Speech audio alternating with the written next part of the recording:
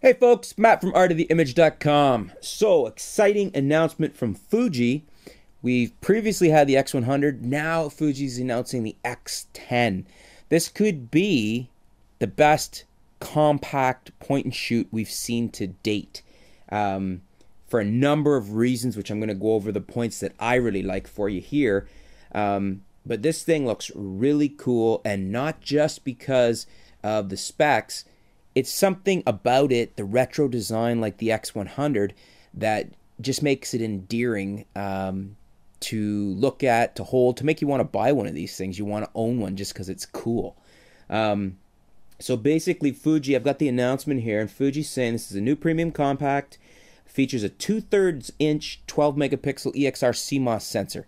So this is the big thing right here, is this sensor probably is going to be the best sensor in any point and shoot compact to date, except for perhaps the X100, which really isn't a point and shoot compact. So think of the Nikon P7000, the Canon G11 and G12, and then this here, the X10, is going to, I would think, because of Fuji's EXR CMOS sensor technology, that this is going to trump both of those Nikon and Canon cameras and come out with the best image quality in a compact point and shoot, which is going to be awesome.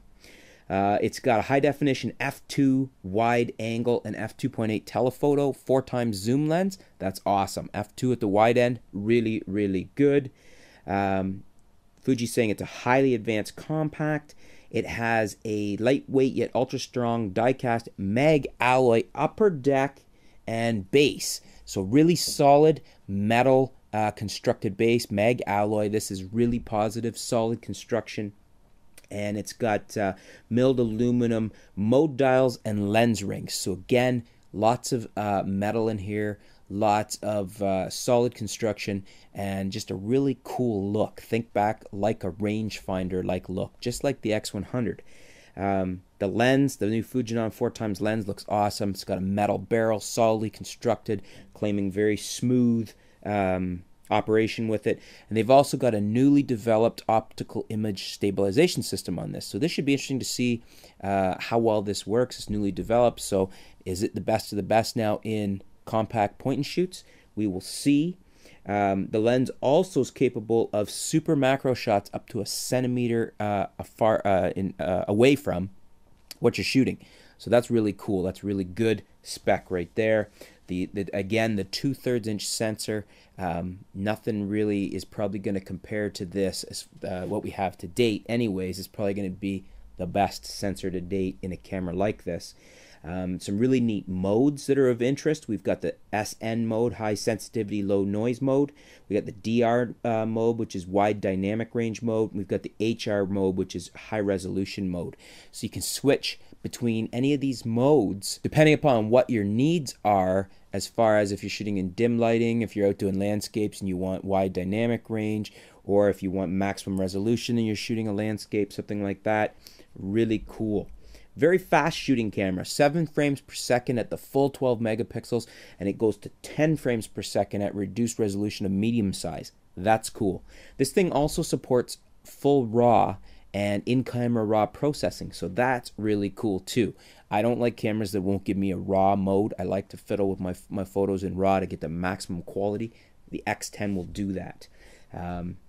Super quick, super speedy, they say. Shutter release time lag of 0.01 seconds. That's very good. Let's see how that is in practice. New 49-point matrix contrast AF system, and also full 1080p video, HD videos in the X10 at full 1080p. So these are awesome points here. I think I'm going to get on the pre-order list for an X10.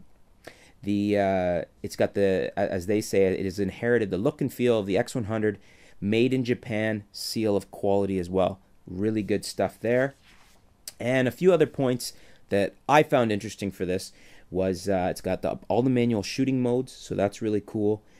Startup time for power up of 0.8 seconds, so that's excellent too. A lot of times compacts take a while to start up. This one doesn't look like that's going to be an issue. Manual pop-up flash, that's excellent too. You'll be able to control it manually. 2.8 inch 460K high contrast LCD monitor.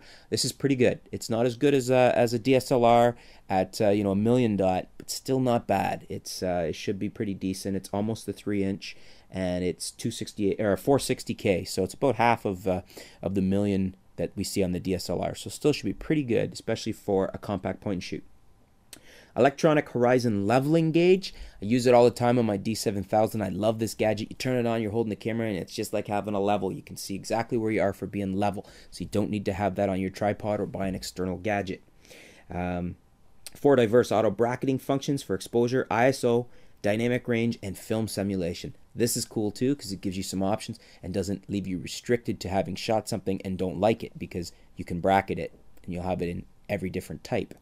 So pretty cool. Some really cool accessories. The retro leather case that this thing is comes available with this thing looks really neat. Again, think to Leica, looks really cool. I think that's what Fuji is aiming at here, and it's a really neat look. It has a machine metaled lens hood available, which is a really nice thing to have as an option as well. And a TTL flash is available. So those are the things that I find of interest, the points that I find of interest with the Fuji X10. I'm really liking the look of this thing. I'm going to go and play with one as soon as possible. Going to put one on pre-order so I have a shot at one of the first ones that come in my area.